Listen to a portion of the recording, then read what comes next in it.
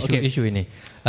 Kalau boleh saya beri pandangan pada pihak kerajaan, disebut oleh Tok Pa tadi, seolah-olah macam ada bunga-bunga untuk revisit balik cadangan ini apabila Yang Berhormat Menteri Perumahan menyatakan bahawa ini bukan cadangan daripada Kementerian Perumahan.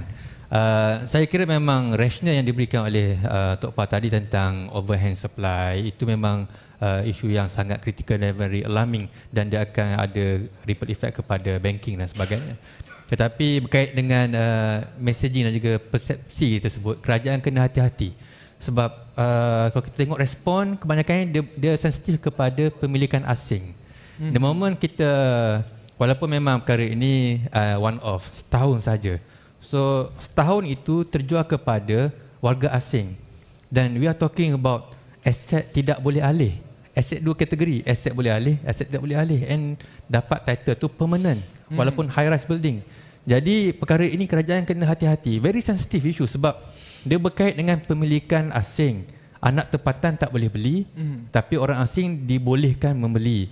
Yang pertama. Yang keduanya, dia akan berkait dengan isu banyak syarikat aset tanah dijual kepada syarikat asing. Isu JLC, khazanah dan sebagainya kan. Jadi perkara ini very sensitive. Jadi jangan nak address satu isu tapi akan menyebabkan timbul persepsi yang tidak dia boleh diuruskan. Dan dapat lihat sekarang ni di kalangan menteri pun sudah ada pencanggahan. Jadi mungkin perkara ini perlu diteliti dengan baik oleh pihak kerajaan. Jangan nak tackle satu isu menyebabkan timbul isu yang lebih besar dan tidak dapat dikawal persepsi yang timbul daripada isu tersebut. Okey, saya ingin